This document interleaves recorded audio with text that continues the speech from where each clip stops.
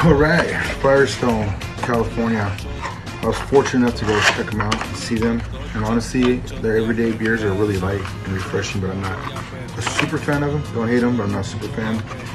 But then I had to have a couple of their barrel ages, and of course, freaking love those ones. And this one, they actually have two. This is Tequila Barrel Sunrise Vintage, and they have a Mezcal one. So that one, if I hurry my butt up, I'll get that one. So Tequila Barrel Aged Ale brewed with orange peel and hibiscus. Hibiscus is a native flower to Africa. It's very good. You grew up with it. It's a very easy flower to turn into a tea. Put a little, just enough sugar, gives a little tartness to it. A lot of it.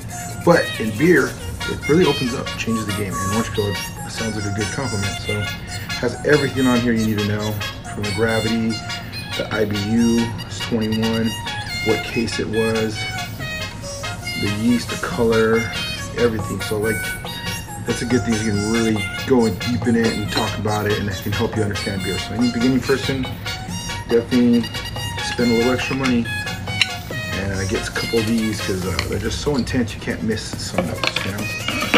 All right, what is it on here? Beer before brewery. Well, that worked out perfect. There it is, big old bright shiny light. So let's just give it a pour and see what we got going on. Looks very light and refreshing off the bat. Almost comes out like a regular beer compared to most of the barrel aged ones you're gonna see are gonna be like stouts and stuff, you know, maybe a quarter or two. Little boozy.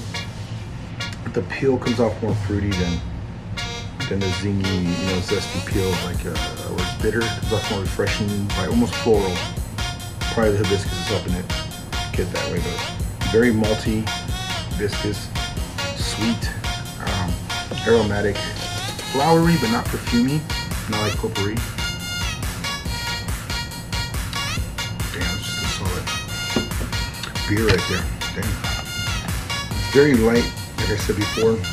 It kicks in really refreshing, but then you get this clean malt, not heavy, not too thick and settling. You're looking at 11% alcohol. To me, it's not boozy. It's like just starting to, like, the party's just warming up. So for me, this is very lovely. And I do love to see more barrel ages get out of the basic stout, heavy, dark. That's cool, it's great, but there's plenty of people doing that. So things like this, Perry does a lot of crazy ones like that too. Beautiful. This I definitely love. I would have it again. Comes in singles, looks like this. So 2 thumbs up. It's out right now. Right in August when I got it, right in the beginning, my girl got it, she saw it, so definitely want to see what the Mezcal has to offer, because that one can be very tricky. But like I said, I'm more of a fan of their barrel ages than of their everyday flagship beers. But overall, if you don't want heavy, you want very drinkable, very flavorful, refreshing, they have it down. That's their style, that's their system. They actually, I read not too long ago that they refrained from doing IPAs for a long time. So they really are bringing something different to the market. And that's something you should really look at and not forget, especially if you're not a big hophead. You don't have to follow in that line. You don't have to go in that direction, and this proves it right here. So I'm enjoy the rest of this.